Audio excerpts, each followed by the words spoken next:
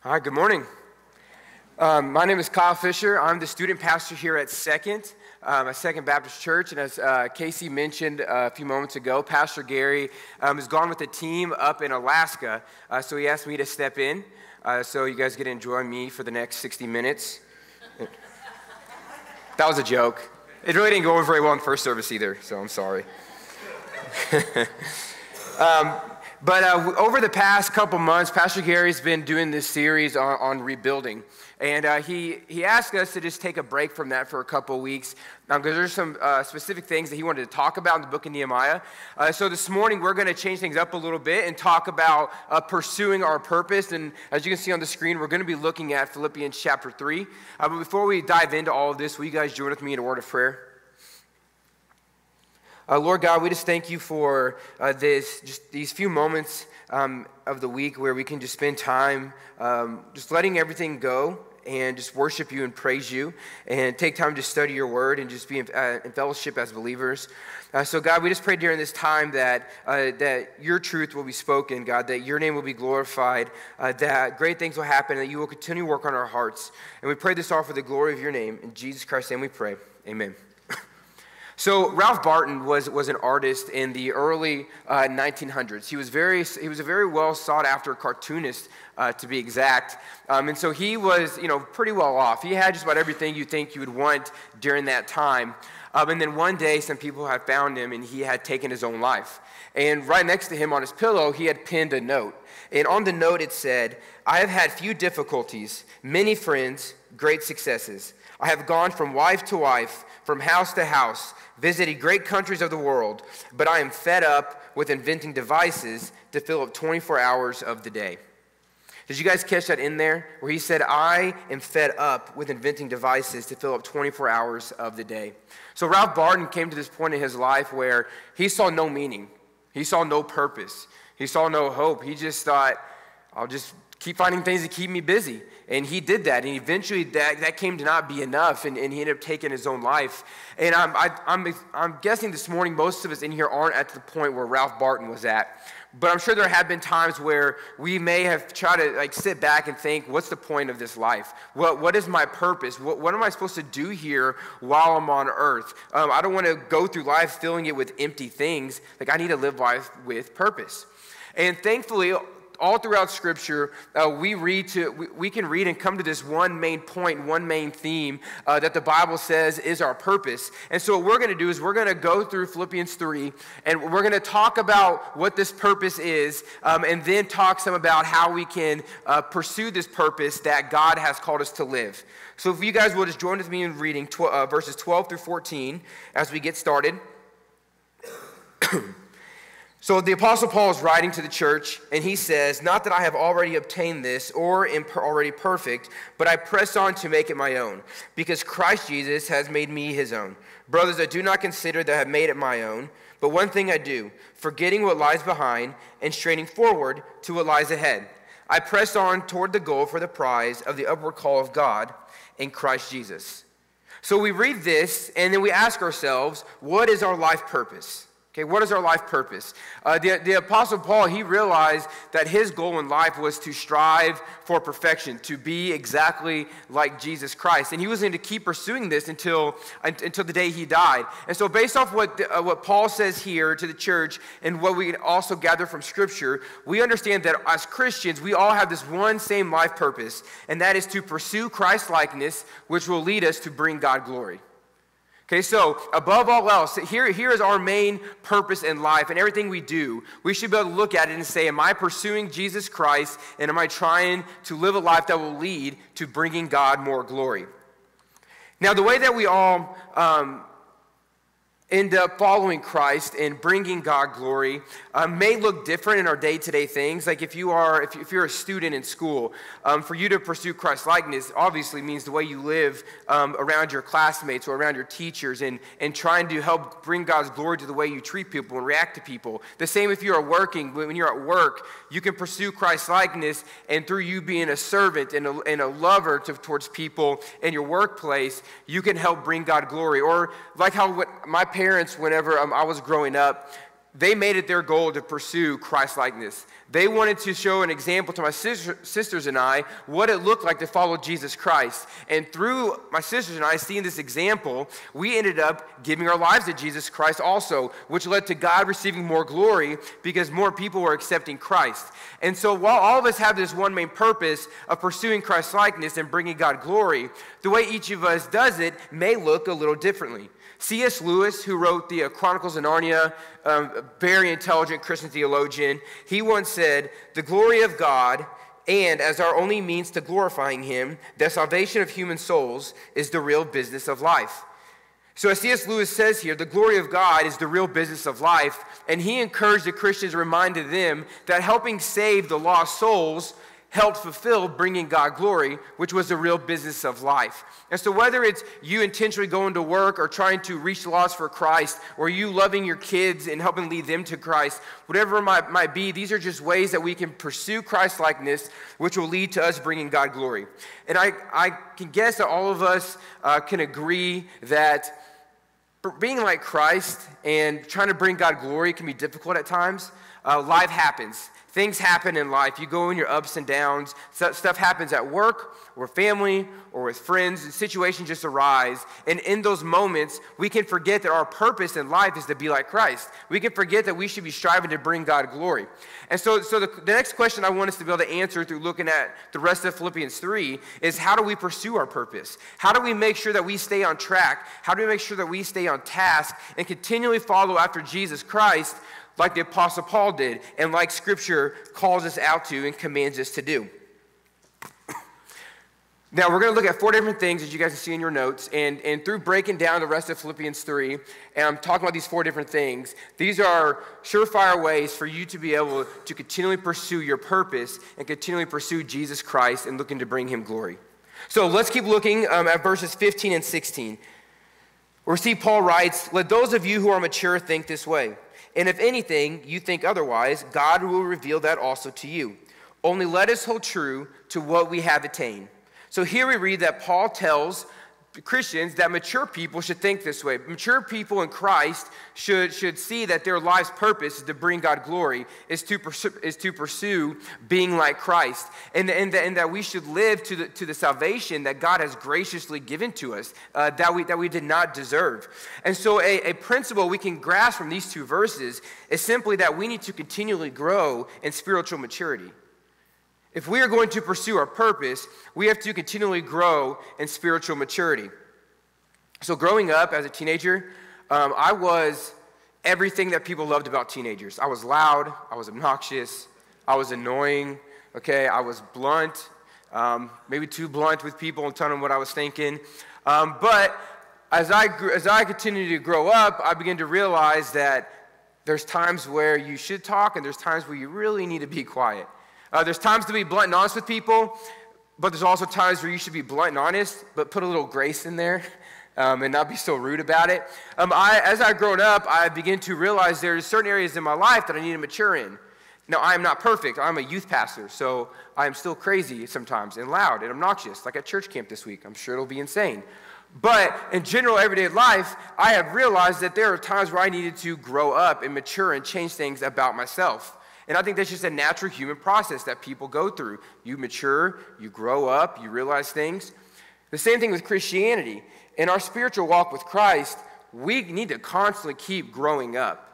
We need to constantly keep maturing in our walk with Jesus Christ. So I want you guys to ask yourselves this question that I've had to ask myself many times, is that am I continuing to grow in my spiritual walk with Jesus Christ?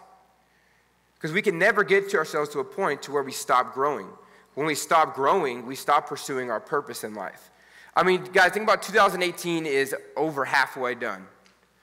Are you different now, July 22nd, 2018, than you were January 1st, 2018? Because if we're continuing to grow in spiritual maturity, that means that we are not the same person that we were 7 months ago. That means that we're not the same person that we were 2 years ago. This means that we're constantly growing and seeking to become more like Christ. In college, my bachelor degree is in religious studies, and so a lot of the classes I took in my undergrad dealt with Old Testament and New Testament and missions and church history and all that. And so the people that were teaching me were guys who had their doctorate degrees. These guys who have studied the scriptures for years, know more, probably learned more in their 10 years of schooling than I will ever learn my entire life. Very intelligent men. And they would stand in front of us in class and they would tell us moments in life where God helped them realize they still had room to grow. They still had room to grow in being a man of God and to follow the Christian life. And that always kind of inspired me and reminded me that I can never get to a point to where I think I know it all. If these men who have their doctorate degrees, who know so much about Jesus Christ, still have moments where they need to grow in their walk with Christ, who am I to ever think that I've reached the peak, that I've reached the highest point possible? And so as Christians, guys, if we're going to pursue our purpose, we have to look for ways to continue to grow. And so I want to ask you, have you been memorizing scripture lately? Do you wake up with the intentionality of looking to serve somebody at where you work at? Do you wake up each day looking to grow some way in your walk with Jesus Christ? If you don't, you will have a hard time pursuing the purpose that God has for your life.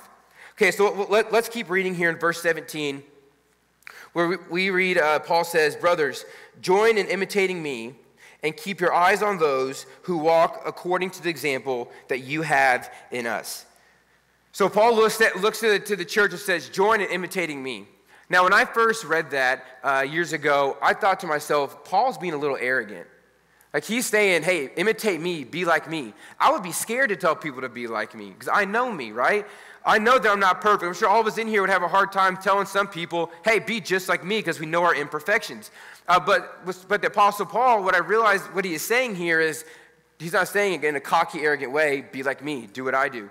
What he's saying is, join me in this Christian life. Join me in trying to follow Jesus Christ. And I think what we can gain from this is that we need to understand that we need to walk through life with other Christians. If we're going to keep pursuing our purpose of following Jesus Christ, we have to walk through life with other Christians. Now, when I say walk through life with other Christians, I don't mean come in here and pick out your seat every Sunday at 11 o'clock and then go home. That's not what I mean. Church and coming together corporately and worshiping together is essential and it's such a huge part of our Christian life. But we can't just come in here at 11, sit down, hear some great worship, hear a great message, and then go home and think that that's enough. We are called as Christians to walk through life together, to be there for each other, to help each other out, to not feel like we have to go through life alone, but have people who can help us in our highs and our lows. We need to have people that can pour into us. We need to have people that we can pour into. You know, we don't offer you guys life groups at 10 o'clock on Sundays and then throughout the week just so you can fill an obligation in a time slot and check mark on your list.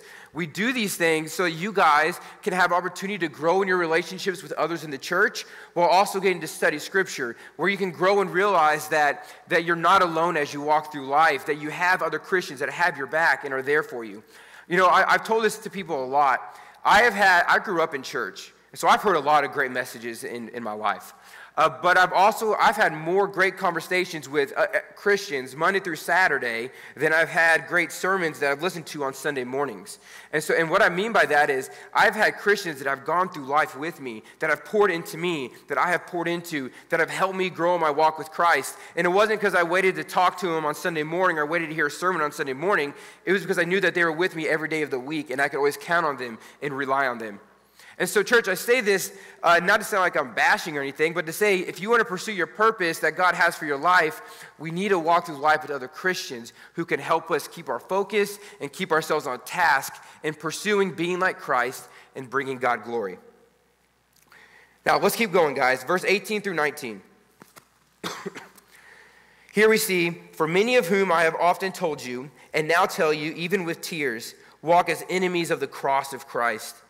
Their end is destruction, their God is their belly, and their glory in their shame, with minds set on earthly things." Guys, in the first few verses that we've read this morning, it's almost like Paul's encouraging the church, helping the church, reminding the church of things. And it seems like here in verse 18 and 19, Paul's like cautioning the church. He's like telling them and reminding them, hey, there are a lot of people who are not following Jesus Christ. There are a lot of people whose mind is set on earthly things, who are focused on everything else except Jesus Christ. And it's almost like he's warning them and cautioning them to not fall into the trap that all these other people are falling into. And as he talks about how they have their mindset on earthly things, I think something we can learn from this is that we need to realize that the material is not the end-all, be-all for our life.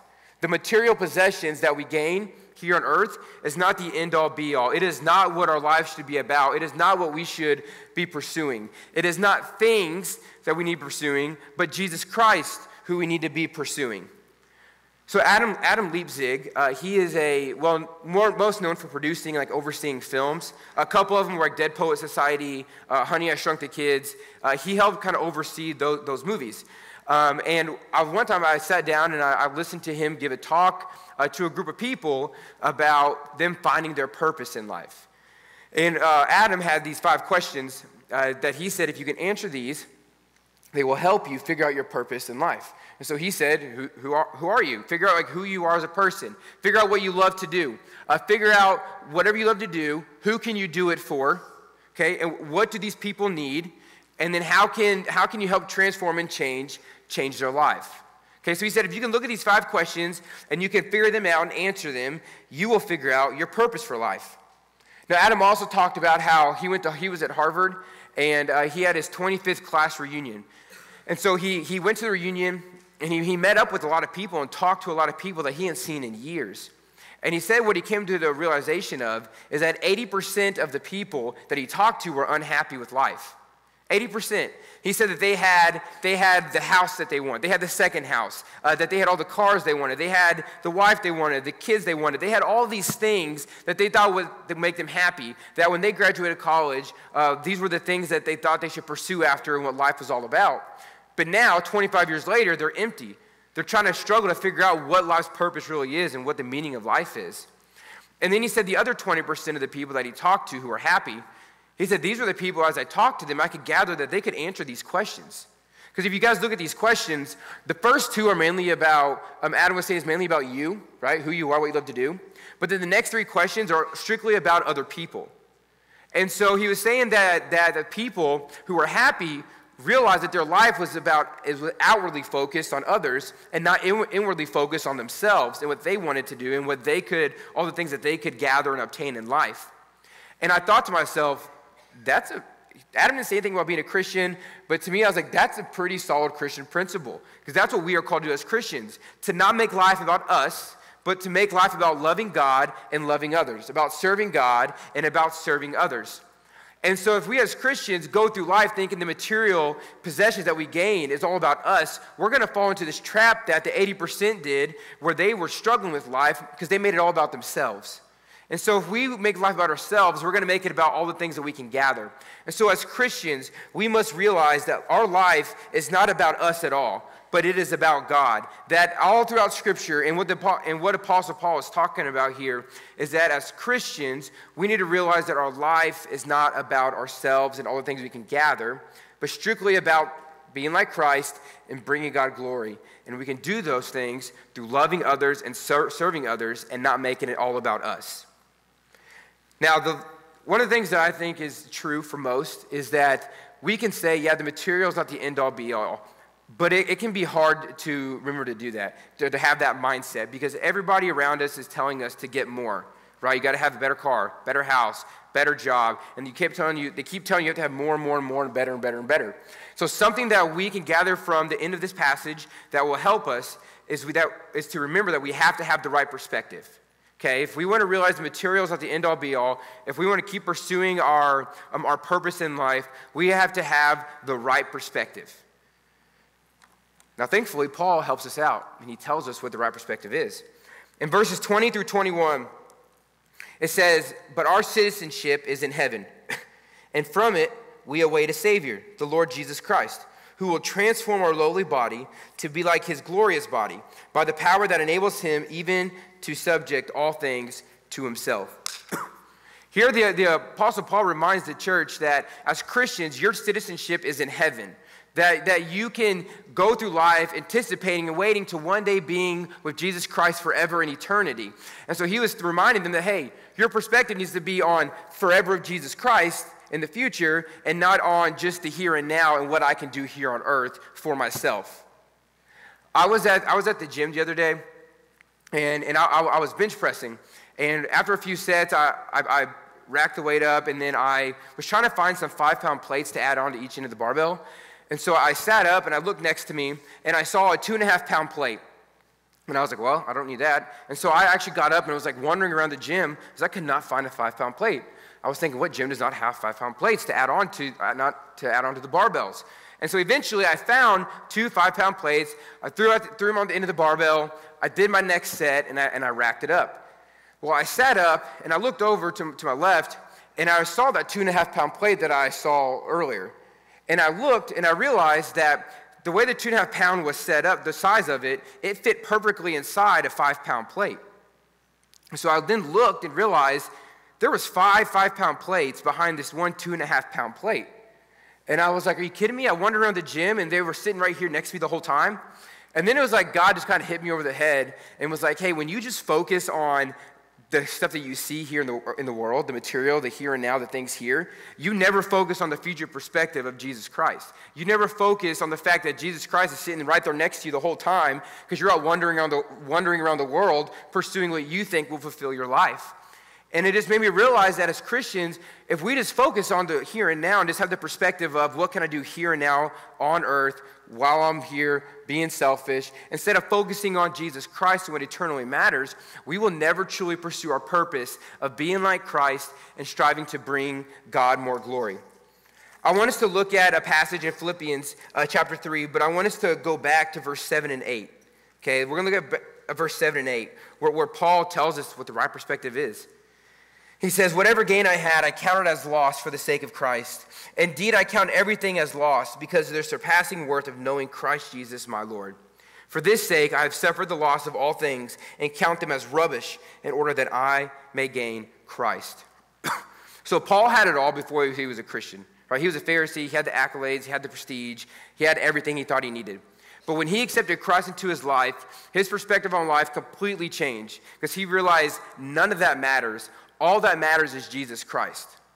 All that matters is living for Jesus Christ. All that matters is making sure that I pursue Jesus Christ my entire life. Everything else, as Paul says, is rubbish, is meaningless, does nothing for you. It doesn't mean anything. Because his perspective was all that mattered with Jesus Christ. Is that our perspective? Do we have that perspective as we go through life, that all that matters right now is Jesus Christ? That all that matters is striving to be like Christ and bring him glory? I want to close this out with a story I read about a broadcaster who had 3 slips of paper. One he put in his wallet, one he put in his pocket, and one he put on his work desk. And he had the same question written on each piece of paper. And the question was, is what you are doing now helping the broadcast? Because he knew that he would be at his desk and he would constantly see this question of, is what you're doing now helping the broadcast? Or if he was out and about, if he dug in his pockets or got something out of his wallet, he would see this question of, is what are you doing now helping the broadcast? And so I want to change that question up a bit, and I want us to ask ourselves this. Is what you are doing now helping bring God glory? Okay, when you wake up in the morning, you go to work, ask yourself, is what I'm about to do going to bring God glory? As you're at your workplace, ask yourself, is what I'm about to do going to bring God glory? Or if you're in school, when you're at school and you're sitting in class, ask yourself, what I'm about to do going to bring God glory? I believe that if we constantly ask ourselves and remind ourselves that bringing God glory is what matters most, it will help us pursue our purpose of ultimately being like Christ, which will lead to bringing God more glory. So church, I want to challenge you this morning, or ask you this. Are you struggling with a purpose? And if so, are you willing to accept the fact that our purpose in life is not about us, but instead about being like Christ and striving to bring God more glory? Let's pray.